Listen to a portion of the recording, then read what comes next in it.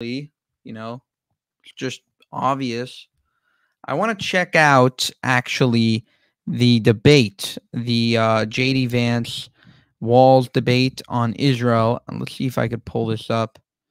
I don't know if it will show.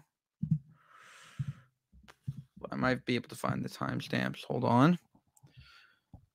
All right, here we go. Hey, I'm Kevin, and I'm one of the co-founders of IMI, and we make the world's first healthy instant ramen. I started this business with them responding to Iranian attack. With the Middle East. Margaret. Thank you, Nora. Earlier today, Iran launched its largest attack yet on Israel, but that attack failed. For context, this is the vice presidential debate. I think the only one that they'll do. Tim Walz, Democrat who is very in with the squad, versus JD Vance, and right now they're talking about the Israel-Iran sort of breakdown and how that ended up. Thanks to joint U.S. and Israeli defensive action. Specifically, they're talking about the Iranian attack that happened earlier today. 180 missiles launched from Iran towards Israel, and they're responding to that. Biden has deployed more than 40,000 U.S. military personnel and assets to that region over the past year to try to prevent a regional war. Iran is weakened, but the U.S. still considers it the largest state sponsor of terrorism in the world, and it has drastically reduced the time it would take to develop a nuclear weapon. It is down now to 1 or 2 weeks' time. Governor Walz, if you were the final voice in the Situation Room, would you support or oppose a preemptive strike by Israel on Iran? You have 2 minutes. Well, thank you. And thank you for those joining at home tonight. Let's keep in mind where this started. October 7th, Hamas terrorists massacred over 1,400 Israelis and took prisoners. Israel's ability. That's a Biden moment right there. To be able to defend itself is absolutely fundamental. Getting its hostages back, fundamental, and ending the humanitarian crisis in. Watch what he says in a minute. He's gonna make a little bit of a mistake. Another Biden moment. Gaza, but the expansion of Israel and its proxies is proxies. Israel and its proxies. Does Israel have proxies? No, I think that was Iran with the proxies. And so he mixed up Israel and Iran. Absolute fundamental necessity for the United States to have the steady leadership there. You saw it experienced today, where along with our Israeli partners and our coalition, able to stop the incoming attack. But what's fundamental here is that steady leadership is going to matter. It's clear, and the world saw it on that debate stage a few weeks ago. A nearly 80-year-old Donald Trump talking about crowd sizes is not what we need in this moment. But it's not just that. It's those that were closest to Donald Trump that understand how dangerous he is when the world is this dangerous. His chief of staff, John Kelly, said that he was the most flawed human being he'd ever met. And both of his secretaries of defense and his national security advisors said he should be nowhere near the White House. Now, the person closest to them, Donald Trump, said he's unfit for the highest office. That was Senator Vance. What we've seen out of Vice President Harris is it's just so funny because it's just Trump is evil. Trump is evil. Trump is evil. Not addressing any of the root of the issues. The world is dangerous. Trump is evil. We've seen steady leadership. We've seen a calmness that is able to draw on the coalitions to bring them together. Understanding Kamala Harris has done nothing and accomplished nothing. That our allies matter.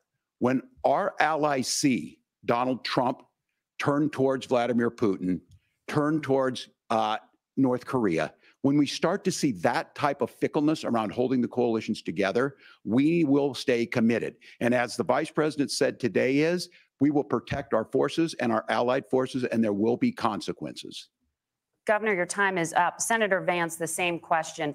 Would you support or oppose a preemptive strike by Israel on Iran? You have 2 minutes. Watch him absolutely eviscerate Tim Walz. Margaret, I want to answer the question. First of all, thanks, Governor. Thanks to CBS for hosting the debate. And thanks, most importantly, to the American people who are watching this evening and caring enough about this country to pay attention to this vice presidential debate. I want to answer the question, but I want to actually give an introduction to myself a little bit because I recognize a lot of Americans don't know who either one of us are. I was raised in a working class family. My mother required food assistance for periods of her life. My grandmother required Social Security help to raise me. And she raised me in part because my own mother struggled with addiction for a big chunk of my early life. I went to college on the GI Bill after I enlisted in the Marine Corps. All right. Nobody cares. Nobody cares. Sorry to say. Hold on. I want to try to convince you tonight over the next 90 minutes that if we get better leadership in the White House, if we get Donald Trump back in the White House, the American dream is going to be attainable once again. Now, to answer this particular question, we have to remember that as much as Governor Walz just accused Donald Trump of being an agent of chaos, Donald Trump actually delivered stability in the world, and he did it by establishing effective deterrence. People were afraid of stepping out of line. Iran, which launched this attack, has received over $100 billion in unfrozen assets thanks to the Kamala Harris administration. What do they use that money for? They use it to buy weapons that they're now launching against our allies and, God forbid, potentially launching against the United States as well. Donald Trump recognized that for people to fear the United States, you needed peace through strength. They needed to recognize that if they got out of line, the United States global leadership would put stability and peace back in the world. Now, you asked about a preemptive strike, Margaret, and I want to answer the question. Look, it is up to Israel what they think they need to do to keep their country safe, and we should support our allies wherever they are when they're fighting the bad guys. I think that's the right approach to take with the Israel question. Thank you, Senator. Governor Walz, do you care to respond to any of the allegations? Well, look, Donald Trump was in office. We'll sometimes hear a revisionist history, but when Donald Trump was in office, it was Donald Trump who we had a coalition of nations that had boxed Iran's nuclear program in, the inability to advance it. Donald Trump pulled that program. No. When you want to talk about revisionist history, Donald Trump bankrupted Iran. It had no money for any of this. Why do you think they didn't do shit? They didn't do shit for 4 years because they knew that Trump was in office, and because he killed Qasem Soleimani, and he was playing hardball with Iran all the way. Terrible tariffs he laid on them. I mean, good for us, but I'm saying good tariffs, but terrible for them. And they were bankrupted. They were over. They had no money to fund the Houthis, Hezbollah, Hamas, Palestinian Islamic Jihad, all over the place. And then they come in and they lift the sanctions, and voila, October 7th. What do you think happens? And put nothing else in its place. So Iran is closer to a nuclear weapon than they were before because of Donald Trump's fickle leadership. And when Iran shot down an American aircraft in international airspace, Donald Trump tweeted, because that's the standard diplomacy of Donald Trump.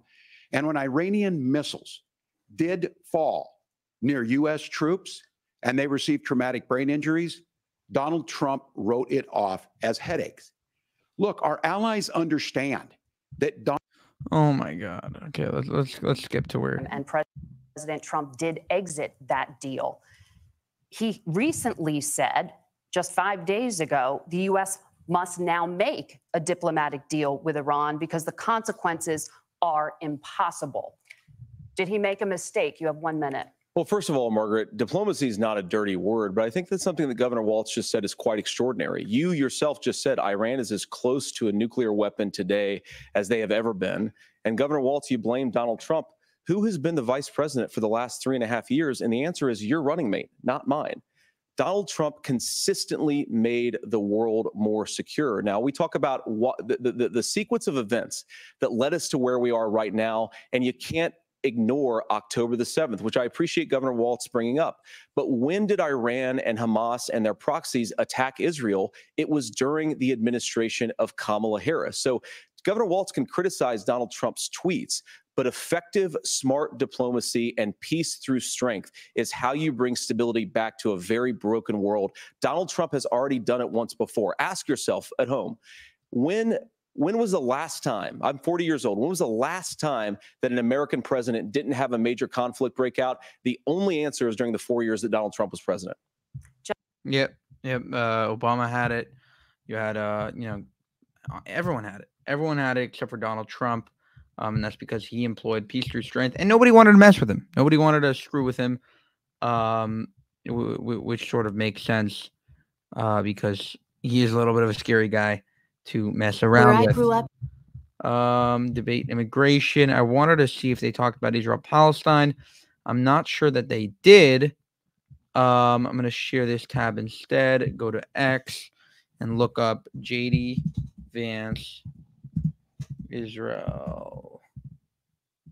Hold on. VP debate remarkably started with Israel and not the victims of Hurricane Helene. Okay, people are saying are angry.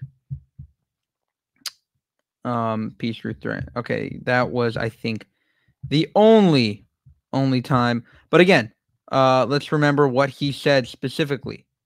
He said, you know, we will support our allies, and our allies can make the decision for themselves whether they want to, whatever they want to do in their dealing with the bad guys. The bad guys are the jihadists, are the terrorist regimes, and Walz will never say that. Walz will always have a qualifier. Israel has a right to defend itself, but they can't do this.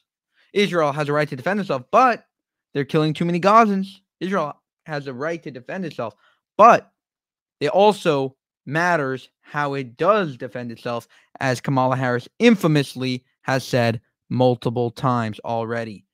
So they can defend themselves, but we will intervene if we think they went too far.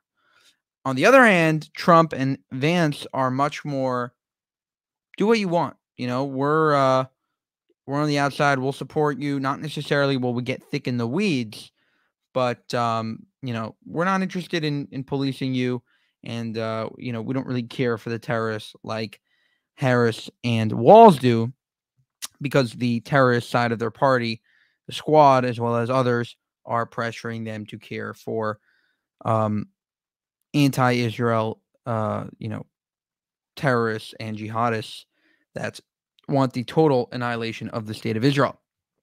For more, subscribe to the channel. And if you want to help us make more of these videos, you can actually join the channel memberships that we just recently launched. Jewish Uncensored is a movement to not only fight anti-Semitism, but more so make sure that never again is a real promise and not a not something that is fickle. And yep, so that's what we do over here at Jewish Uncensored. I would check us out on social media as well: TikTok, Instagram, YouTube, X, and all over the place. Shalom, and prayers for Israel as they're dealing with Iran's terror proxies, Seventh Front War, and hopefully Israel will respond in a very strong way. Preemptive strike. I don't know why they're calling it a preemptive strike, because Iran attacked. So Israel should respond very, very strong.